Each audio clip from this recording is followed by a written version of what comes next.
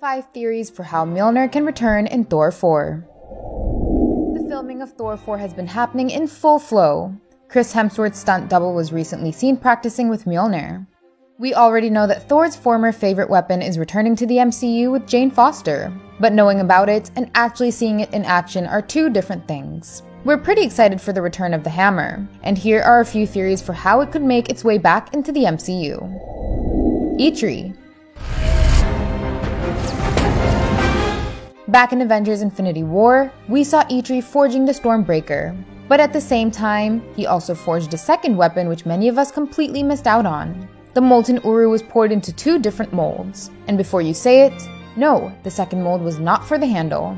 The handle was supposed to be wooden, so maybe the second mold was for Mjolnir. This could be the safest and most sensible way to bring Mjolnir back, but if it doesn't work for you, then I've got a few other fancy theories for you.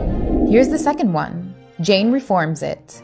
They say beyond whoever is worthy will possess the power of Thor! In War of the Realms storyline, Volstagg wielded the hammer of the ultimate Thor, but Mangog shattered it into pieces just like Hela did in Ragnarok. After that, Jane just approached the handle of the broken hammer and she was able to pick it up. What's more is that the broken shards of the hammer magically transformed back into Mjolnir. This could be how Jane becomes worthy in Thor: Love and Thunder. Thor Ragnarok was the last time we saw the original Mjolnir. It was shattered in Norway, which is now known as New Asgard. Those shards could still be there.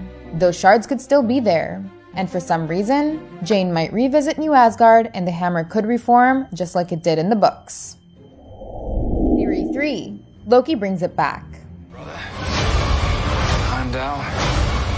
Thor's younger brother has been an integral part of the Thor franchise. After playing the villain in the first film, he has had a redemption arc in the next 2 Thor movies. In fact, he saved Thor 3 times after the Avengers.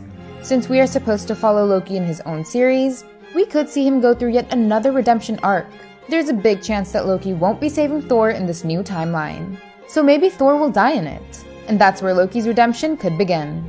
Asgard will be left defenseless after Thor, so Loki could go on to defend his realm. That could ultimately unlock his worthiness. It's doubtful that even his final heroic self from Infinity War would have become worthy of the hammer. But maybe he will be able to lift Mjolnir in the new timeline. And eventually, he could bring it to the original timeline in Thor 4. Theory 4. The Multiverse. I just stated that Thor might die in Loki's timeline.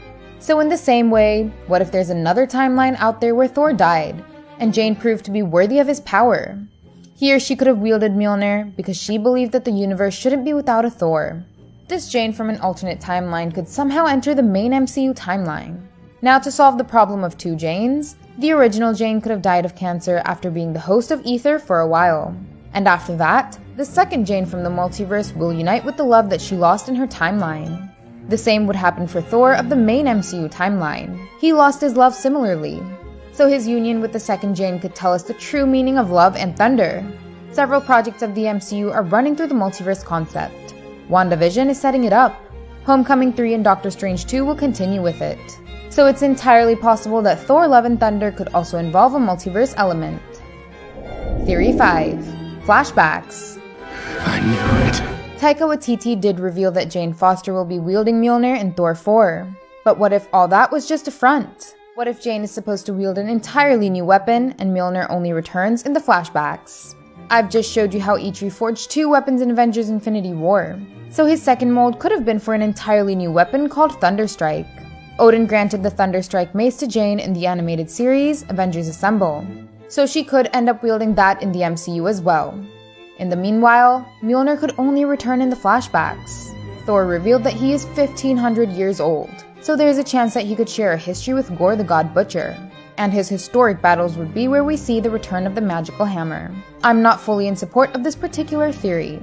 Also, there's a chance that time travel could be involved, but since the MCU has already done that in Endgame, I don't believe they'll repeat it. My personal preference is the first one. What's yours? Tell us in the comments. And make sure that you like and follow us on Facebook and subscribe to us on YouTube for more exclusive content. Thanks! We'll see you in the next one.